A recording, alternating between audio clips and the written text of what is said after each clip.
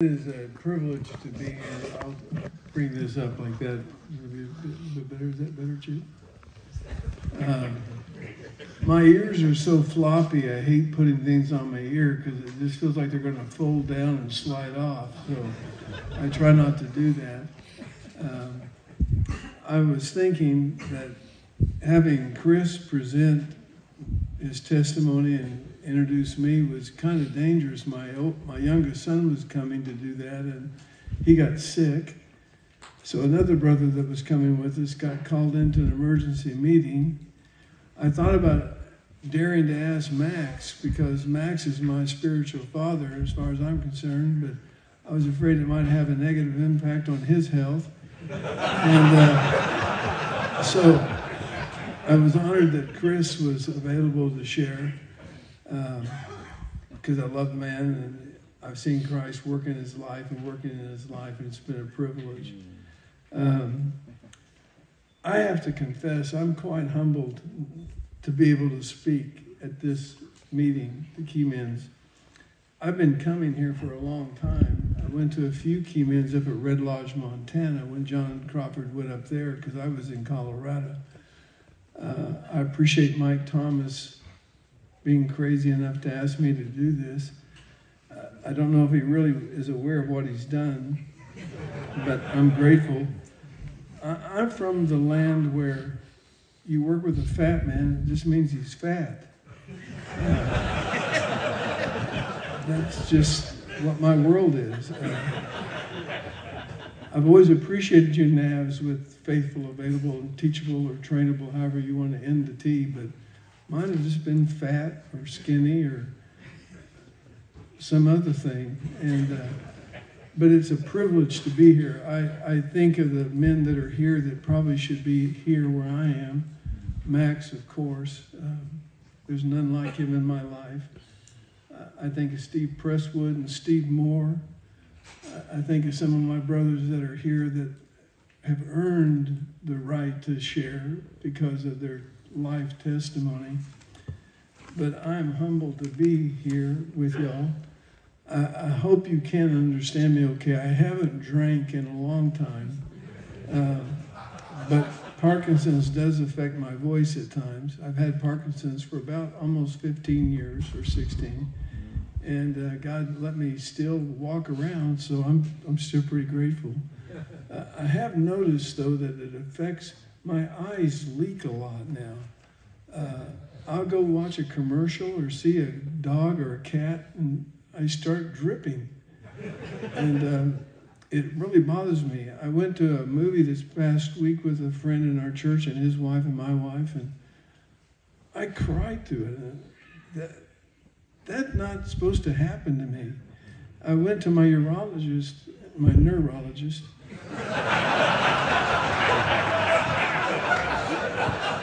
urologist couldn't help me. But my neurologist just said, "You cry a lot." It's kind of like I have other complications with my Parkinson's. I can't feel my lower legs, and I would tell my doctors about it, and they would go, It didn't matter which one I went to, my urologist or neurologist, they said, And so I figure a lot of my life diagnosis is, Paul and I have been in a neck-and-neck race to see who goes to Jesus first. And our doctors just say, But in all sincerity, I am humbled to be here because of what this place means to me. I was first invited in the early 80s to come by John Crawford. And we would bring some of our fellows down from the church I pastored up in Tulsa or Sand Springs. This is a holy place to me. It's never been the best workshops. I can go to some big churches that put on really good workshops. It's never been the best preaching because you have guys like me doing it. But it's been unique because it's been like-hearted men, not speaking necessarily from their minds and their positions of academia, but from their hearts. And it's just been a joy to come and rub elbows with like-hearted fellows. I draw some conclusions, though, and I ask you to bear with me. I don't have an axe to grind. I've discovered that fights and war is for young guys. I'm not that anymore. But I have made some observations that I think are worth sharing. I wonder how you define a key man. What does it mean to be a key man? I remember in the early 80s when I would come, John would ask if you had your verses with you. He'd want you to quote your new verse. Gene Moore would be here walking around, and he scared most of us. And Gene would have a panel discussion. And I still remember his infamously long answers. No, they were never long, they were short. I remember a man one time in this room said, "Gene, I've struggled with lust for a long time. What should I do?" And he said, "Stop."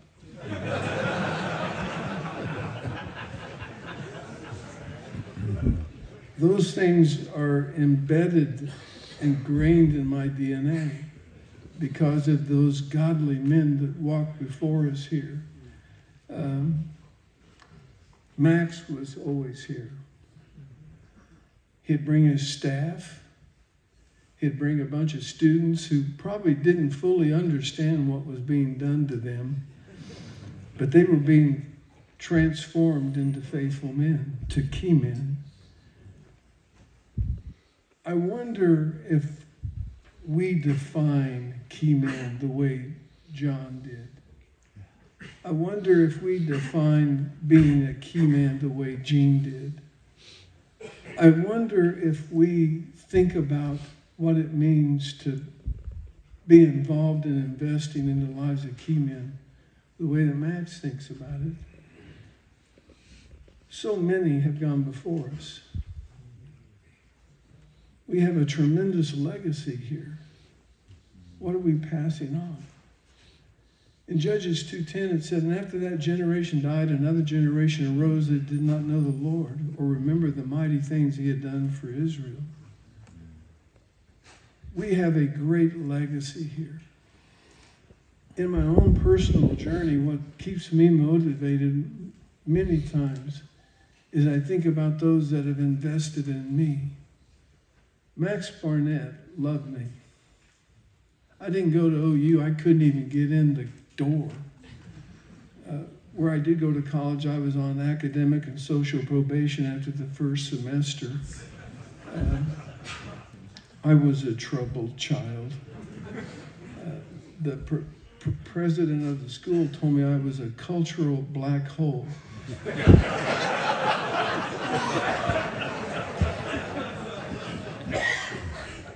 I had a man at a meeting this past week at our church. He had seen the Jesus Revolution and a special showing. And he said, "I finally understand Story," when he talks about his stupid period. But he said, "I just can't tell if he's come out of it yet."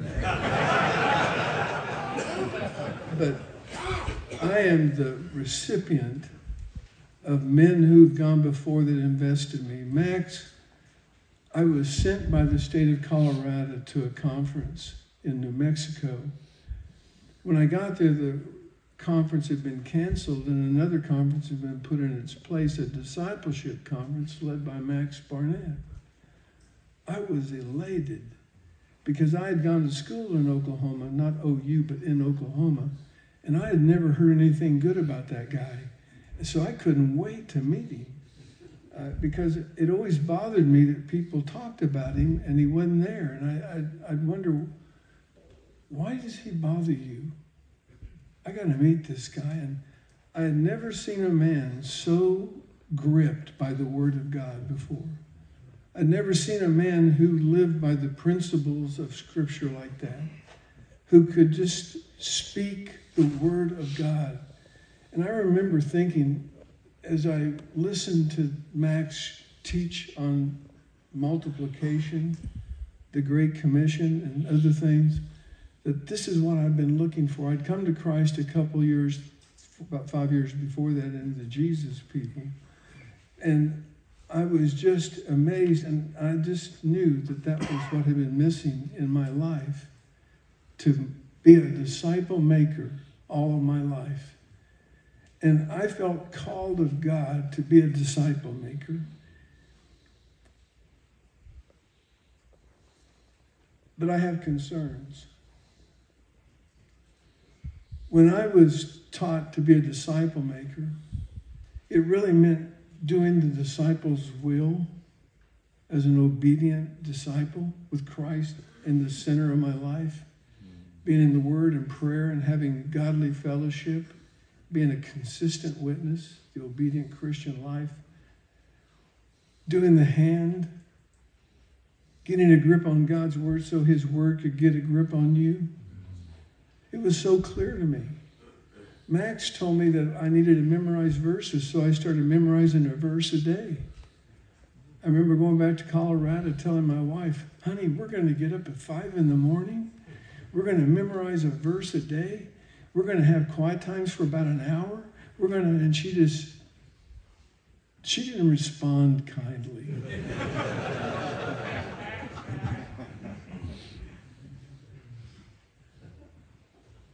But I was taught by example that being a disciple meant I'm identified with Christ. That when people would be around me, they would sense Christ. When my life was squeezed or pressured, it would be Christ who would come out. Amen.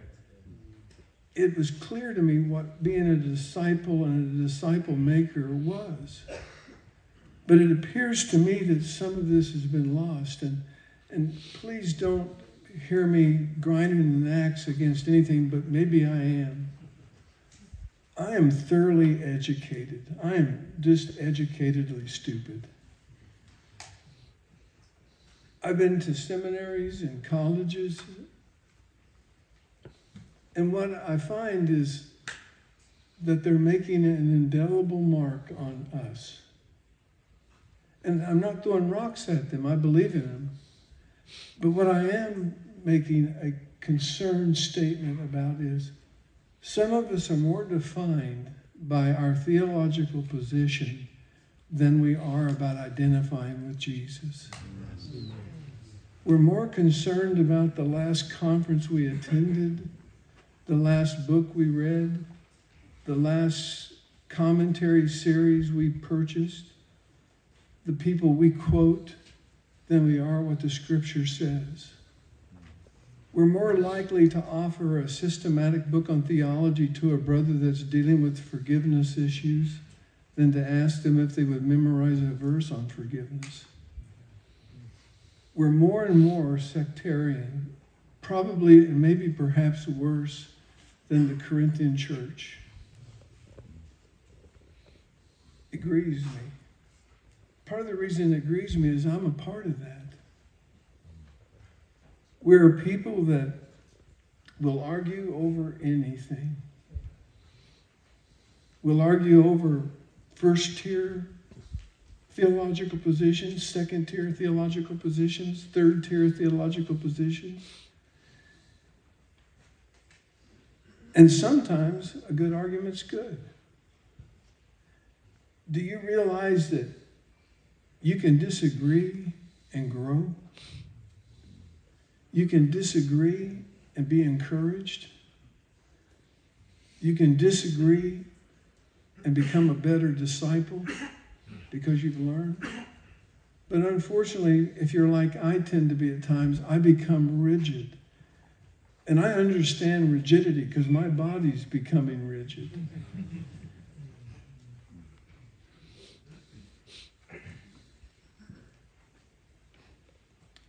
Sometimes when someone disagrees with you, it doesn't mean they're wrong. It just means they disagree with you. It's like when we fight over the end times. Fellas, it hadn't happened yet. Now, I know some of you got it mapped out and figured out, and some of you just don't really care. You just know you win in the end. But yet we'll line up and throw eye barbs at one another, question your pedigree and your dogma, because we identify so strongly. What would happen if we'd be known by our love? What would happen if we would be known? When I used to think of the navigators, I thought of the wheel and the hand. I thought of Dawson Trotman. Then I discovered as I grew older that not everybody in the family liked Dawes. I was shocked because John Crawford and Max Barnett introduced me to Dawes through the book Dawes. How could you not love Dawes? I guess if he was barking up your tree, you may not have liked him. But it said something to me so clearly what it meant to be a man who was a disciple, a man of God. What would happen? Just dream with me. If we felt it was our job to teach a person how to feed themselves from Scripture, rather than us feed them our theology. You'd have to trust God on that one. Mike Thomas called me a few years back and asked me to follow up on a guy. And I said, well, Mike, he and I are not in the same theological camp. And he said, I know that. But he said, I think you can help him learn just to focus on Jesus. And I was so honored that Mike called me to do that. And we were able to focus on Jesus. What if we focused on Jesus? What if we truly taught and modeled abiding in Christ? I think the scriptures are still consistent. Jesus is the vine and we are the branches. We can abide in him and bear much fruit, but apart from him, we can do nothing. I wonder if we truly believe that. I'm realizing I'm in the last chapters of my life. I understand that. Now, I don't know, they may be long chapters. But the point is, will I be known as a man who looked like, acted like, carried himself like Jesus? We know in Mark 3:14, I'm proof texting here, I understand what I'm doing, that he appointed 12 that they might be with him before he sent them out to preach and things, to be with him. And then I'm always marveled when I look at Acts 4:13 and it says, when they saw the boldness of Peter and John and recognized they were common, ordinary men, uneducated men, they marveled. And then they remembered they'd been with Jesus. What if we emphasized being with Christ? What if we trusted the Word of God to instruct our men? Stay with me a little longer.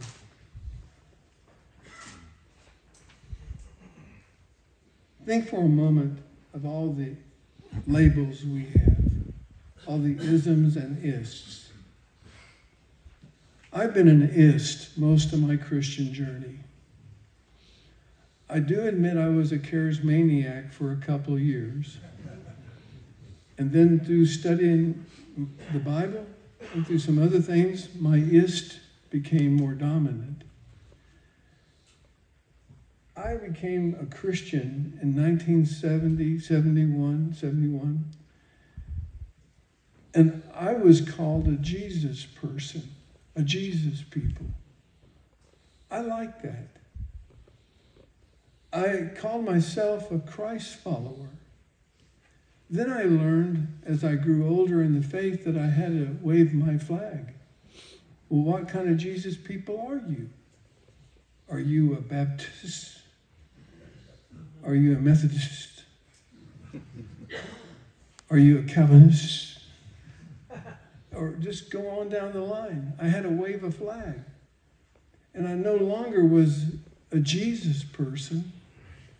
I was no longer a follower of Christ. I had to be defined by something else. What if you were known as a disciple maker? A man who raised up key men. I think back to 82 and 83 when I first came here, that people knew when Gene or John spoke about your key men, they knew what that person looked like. They knew who their key men were. Perhaps just a bit we've changed the criteria. How do you measure what a key man looks like? I've thought, because I got this from Max, and it's never been proven wrong, that the objective of discipleship is to help my key man conform to the likeness of Christ. Not to conform to my likeness. Not to be like Mike, but to be like Christ. And I only find that from the scriptures and the Holy Spirit opening my eyes to understand the scriptures through prayer and then through something else. I remember in Colorado one time I was preaching and a guy yelled at me I was a heretic after I got through preaching.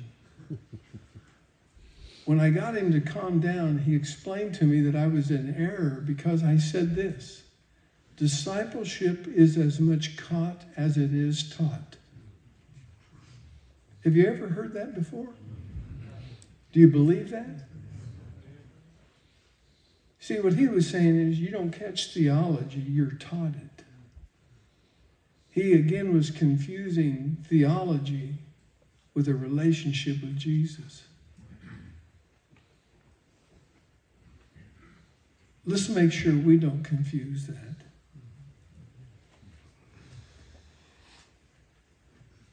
As I grew older, I realized how it seemed I was always being asked where I stood, as I've already said. Along the way, I've learned some things about my theological position. Maybe you can relate to this. My soteriology is wrong.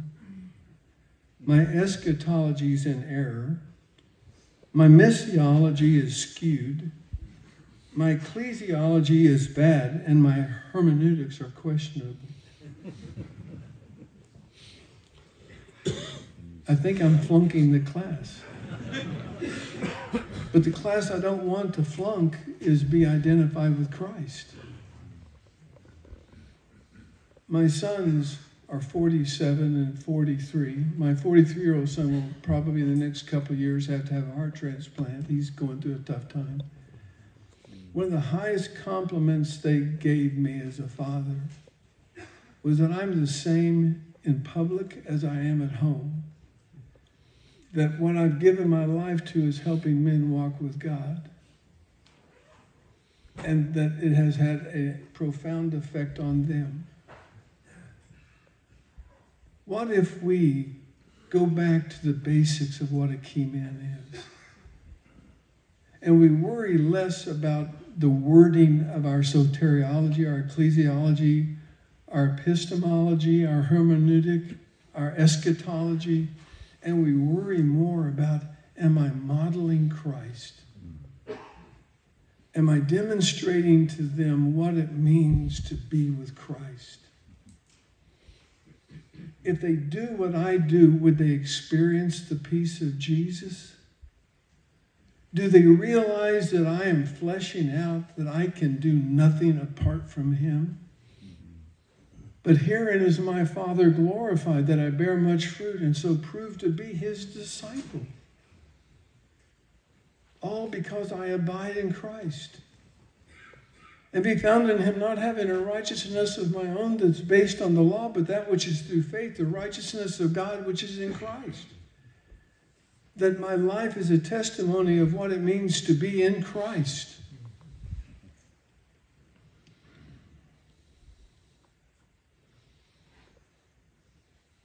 Apologetics is another pet peeve of mine. Not because I don't believe we need to defend the faith. I just think we need to quit barbecuing Christians. If you're honest, and maybe you are, I don't know you. Do you ever disagree with you? I do. And just on a side note, this is a detour.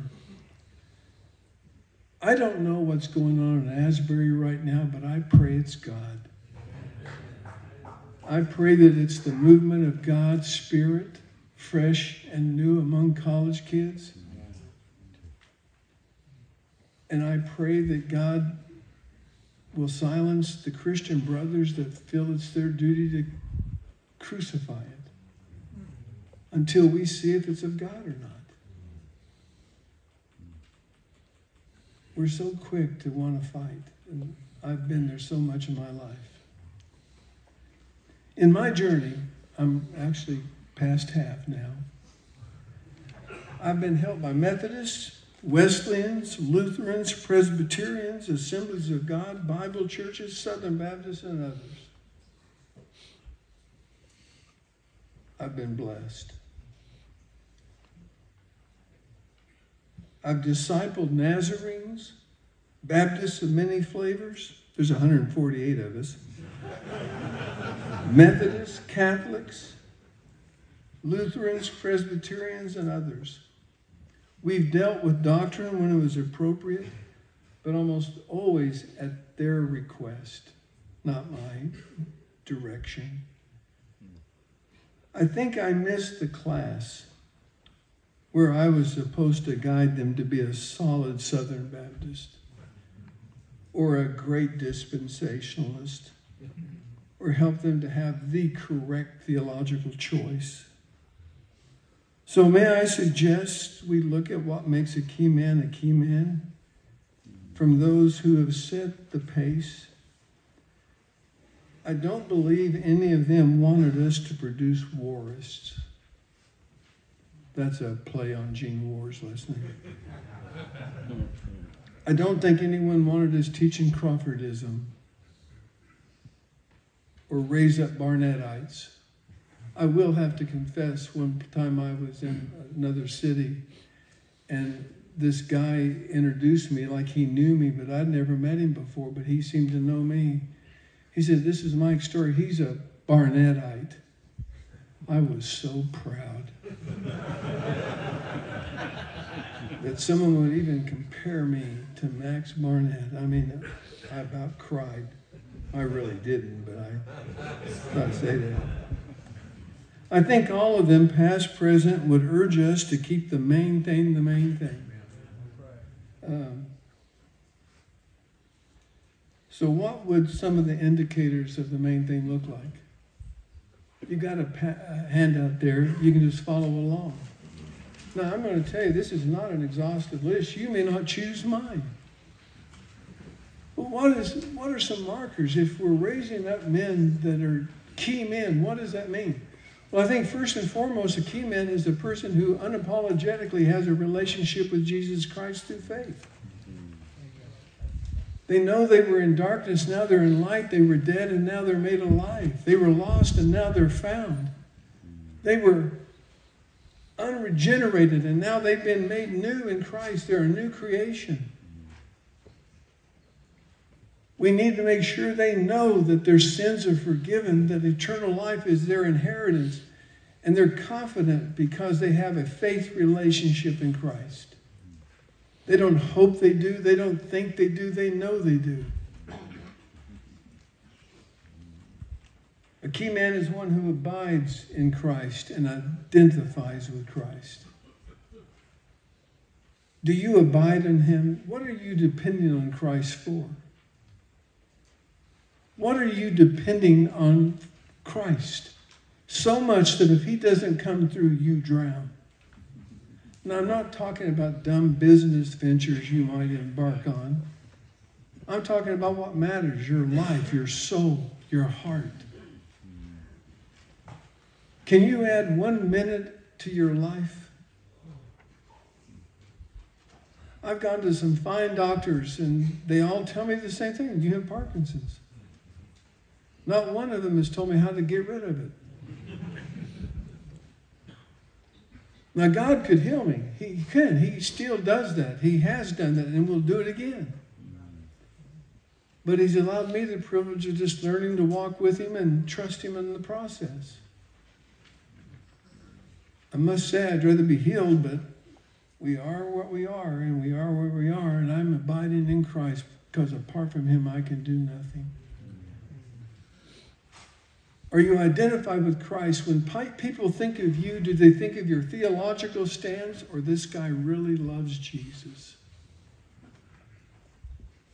Now, don't hear me minimizing theology. I'm not. There's a place where it's necessary, it's critical. But not when we're talking about laying the foundation in a person's life that needs to be first and foremost the foundation of Jesus and the Word, alive and active. I used to have a professor that would come into one of my classes and say, I am the Baptist that knows Bultmann. So I would go up and erase it and write, I know you know Bultmann. Have you heard of the 4 spiritual laws?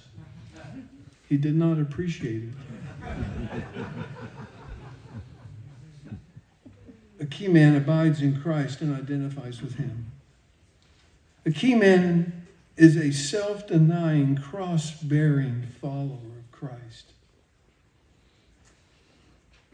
And he said to them all, if any man would come after me, let him deny himself, take up his cross daily and follow me. For what have you gained if you gain the whole world but forfeit your own life? It seems to me that we've kind of diminished the death, burial, and resurrection of Christ that needs to take place in our lives from what it means to be a key man. We're way too much alive. I am crucified with Christ. Nevertheless, I live. Yet it's not me, but Christ who lives in me. And the life that I now live in the flesh, I live by the faith of the Son of God who loved me and gave himself for me. Galatians 2:20. You all know it. Are you living it out? Which means, are you dead men walking? A key man is a self-denying, cross-bearing follower of Christ. Whoever of you does not renounce all that he has cannot be my disciple. Luke 14:33. Do we really believe that? God doesn't want the leftovers. He doesn't want the remnant. He wants you, all of you. And if we don't renounce all that we are, we're not a part of it. A key man is an obedient servant of Christ. I'll tell an old story. I remember when I was in my first cemetery, working on my first cemetery degree, and I was a John boy, that is a custodian, and I was cleaning a urinal. And I was thinking to myself, Story, you're really going places in life, son. This is the apex of success. And God spoke to me there in that urinal moment. Until you learn the lesson of porcelain, you got nothing to say to anybody. What he was saying, until you have my mind in you and you consider others better than yourselves, I can't use you. In John 13, verse 15 to 17, he said, truly, for I have given to you an example. A disciple is not above his master, but everyone when he's fully trained will be like his master. If you know these things, you are blessed. What had he just modeled for them? He washed the disciples' feet. And if I read the text correctly, he washed a betrayer's feet too. But we're so busy getting my way, our way, the best way, the American way, this way, that we don't even stop to think we're supposed to be dead men walking, who have the mind of Christ, that focus on the needs of others. I believe it was him serving us that nailed him to a cross. A key man is committed to evangelism and disciple making. Instead of looking for a fat man, why don't you look for a lost man? Go out fishing for a lost man and see Christ change that man and make him a new man. Then you ground him and make him a key man. And I'm not saying not go get a fat man. We all need diets. But I am saying let's figure out what we need to be about, and that's we are committed to winning people to Christ. And we're committed to grinding and founding them on the rock of Jesus. A verse that Max had me memorize a long time ago was 2 Thessalonians 2, 7 and 8. For we were gentle among you like a nurse taking care of her children. So being desirous of you, we were willing to share with you not just the gospel, but our own selves, because you became dear to us. You see, the gospel isn't just slam, bam, thank you, ma'am. I preached at you, now you have the choice to make. When we share the gospel, we serve them. We follow up on them. We answer their questions. When they become a Christian, we follow up on them. We ground them in the Word. We help them become a self-feeder. We help them stand up. We help them become mature. So we present them to Christ mature. Because we're committed to evangelism and disciple making. A key man is committed to doing the Word of God. No one ever called me a legalist before I met Max. But I've noticed if you have a regular quiet time, that bothers some people. If you memorize scriptures, that bothers some people.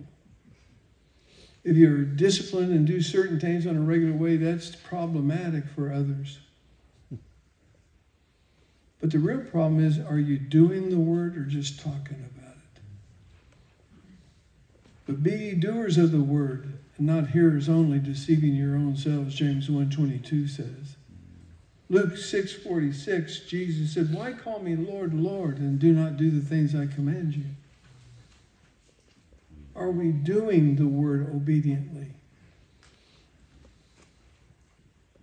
My God, as I have been invested in by so many that have gone before me, has done some horrible things to me. He's made me to love some unlovable people. People just like me. Because he loved them. He's had me serve people that I couldn't even stand to be around. Just like some people couldn't stand to be around me. He's had me ask forgiveness from people that I didn't feel I'd done anything wrong to begin with. But that wasn't the point. When we become doers of the word,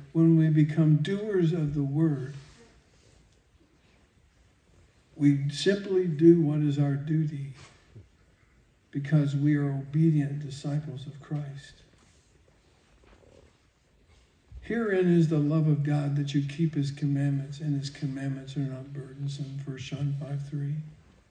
He that has my commands and keeps my commands, he's the one that loves me. And I will love him, my Father will love him, and we will make our home in him and make ourselves known to him. Are you living out, modeling an obedience of action? That's what a key man does. A key man is committed to doing the word. And lastly, under this, a key man is one committed to prayer.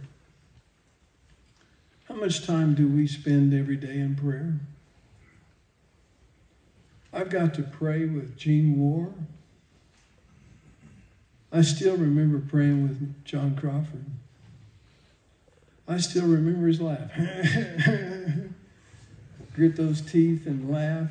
Just rub his old bald head. Bald is beautiful. I affirm all my bald brothers in here, may your flag fly boldly.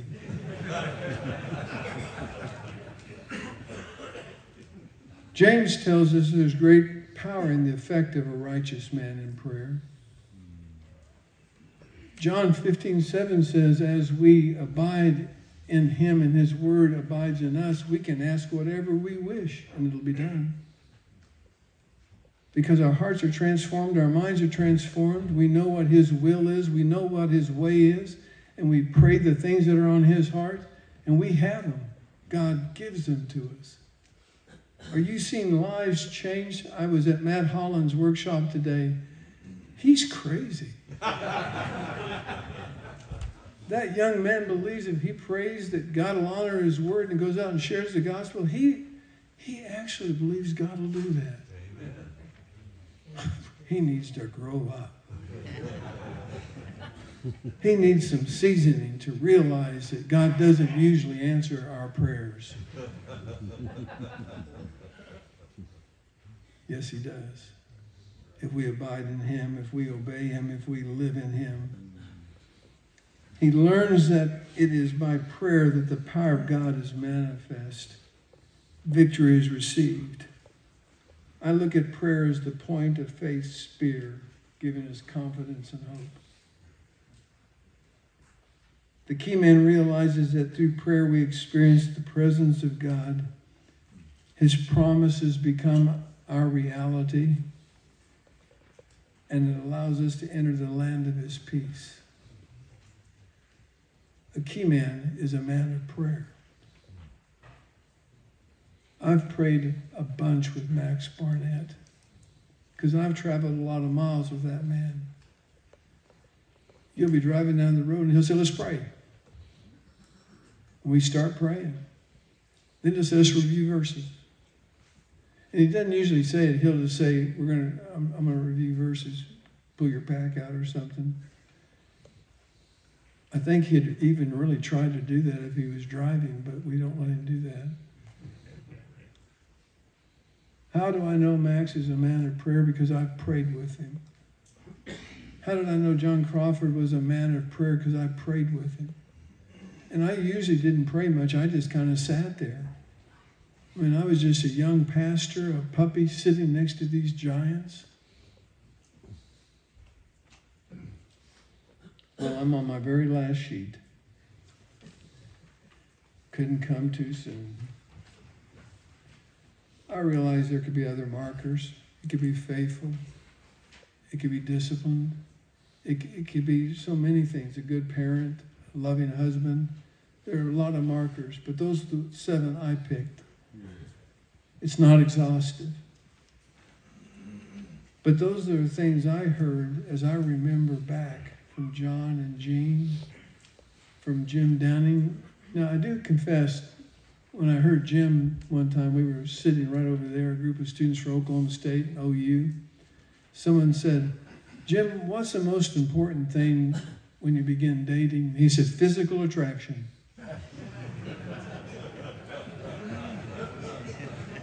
He said, if she's not attractive, you'll never date her. Or something like that. I thought, this guy's unbelievable. He came to Oklahoma State and we said, what's one of the hardest things about getting older? And he said, drooling.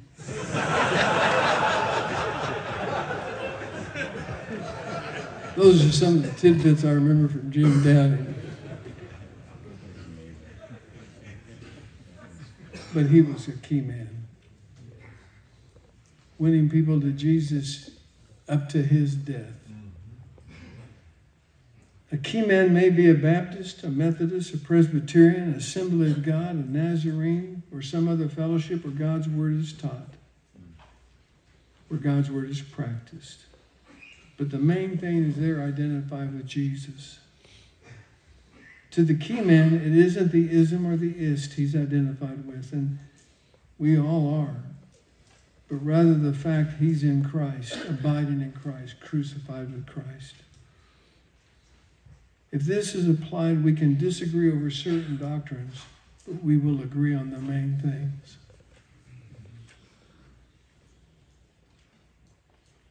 The key man has one singular focus, which is to be identified with Christ and conform to his likeness. He's a churchman who doesn't think his particular church has it all figured out. Nor does he pretend that they have all the answers. I'm a Southern Baptist. Not ashamed of being a Southern Baptist. Don't like all that we as Southern Baptists do, never have, never will. Even if I agreed with it, I'd still disagree. Because I'm just a rebellious kind of guy. But I'm one by choice. Some of you are good Methodists, some of you are good Lutherans, some of you are good Presbyterians, some of you are good Baptists, some of you are good Assembly of God. And I'm using the word good because you're a disciple maker, a key man in the context of that church. We don't pretend that our church has all the answers, but we're confident Jesus does. We're unapologetically committed to Jesus as the perfect foundation and the only author and finisher of our faith. I was told when I was a young man, and I'll be honest with you, I'm a Southern Baptist today a lot because of Max. I mean, y'all just don't understand the influence that man has had on my life. Because he loved me. I never had a guy just love me before. My father, I was close to. He was an oil man. I didn't fit the description of an oil man.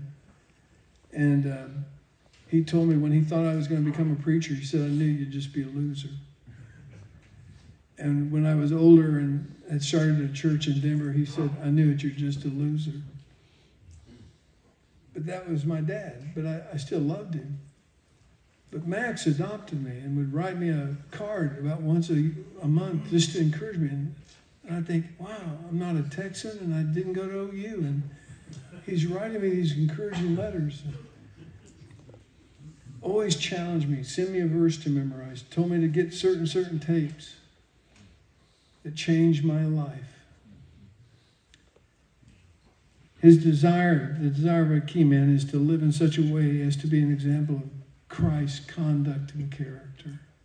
When you're squeezed, does Jesus come out?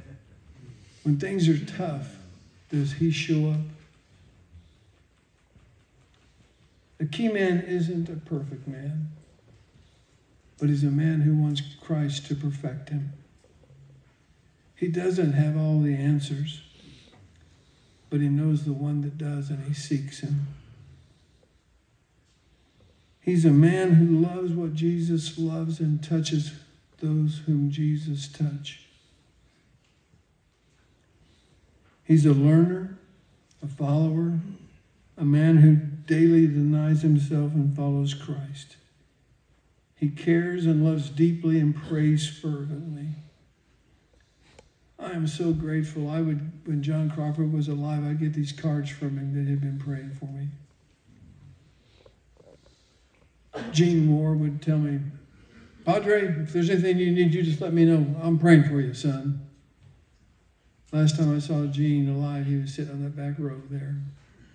Alzheimer's was taking its toll, but he was still there.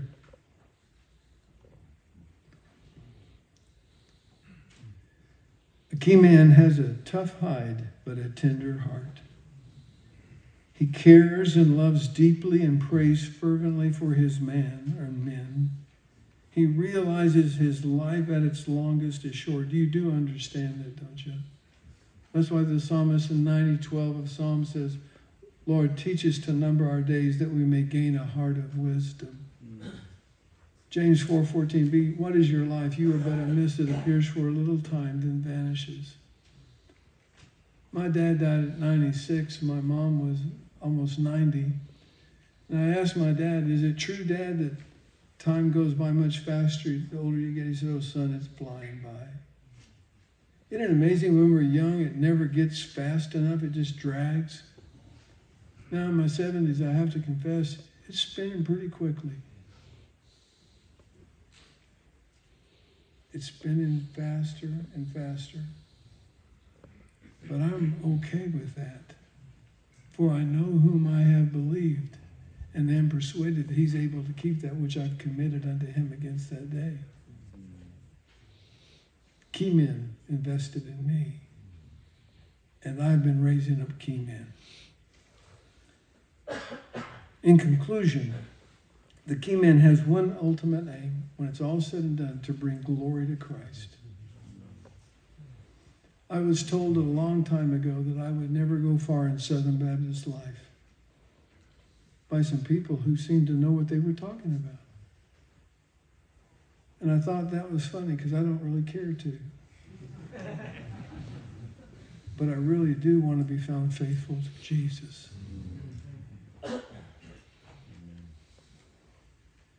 The key man is an unworthy servant simply doing his duty because he loves the one for whom he does it. May I suggest the following mission statement, life principle, that was passed on to me by Max Barnett, and I've made it my own for you to consider. To know, love, and glorify Christ. To be used by him to raise up qualified disciples in significant numbers to help fulfill the Great Commission as soon as possible. You can put key men in the phrase where it says disciples. But that helps me. I want to give my life to knowing and loving and glorifying Christ and raising up key men who will do the same. To help as best I can. If it matters or not, I do not know. But to work towards the ending of this world through the fulfillment of the Great Commission for the glory of God. This is a key man to me. And I pray that we may be such men and produce such men. Men, it is important what we believe. But it may be more important who we are totally identified with. It may be much more important that people see Christ in you than where you stand on certain issues. Christ alone. Let me pray for you. Father, I am just an unworthy vessel, fit for nothing. But by your grace, I am what I am. I am so humbled to be here, to look out and see my friends, Steve Presswood, Steve Moore, and so many others. To see some of the young men that are working with the navigators that I got to be partners with in the journey of growing. To see your hand in so many lives, molding and sculpting and shaping them to be like Christ. Father, my prayer is that not only do we understand what a key man is, we will be one. But we won't just be one and hoard it and keep it to ourselves. We will earnestly look for men we can help become key men who do the same. Jesus, thank you for using people like me. And I confess and realize that apart from you, I can do nothing. But I also know that with you and in you and by your hand, all things are possible. Take these men and glorify your name through them. Exalt Jesus because of them. Bless Mike Thomas for putting this camp together, for his graciousness, for his hand of trust and fellowship. Thank you, Father, for these men that were here and are so attentive. May they become more like Jesus every single day. And I pray this in the name of Christ. Amen.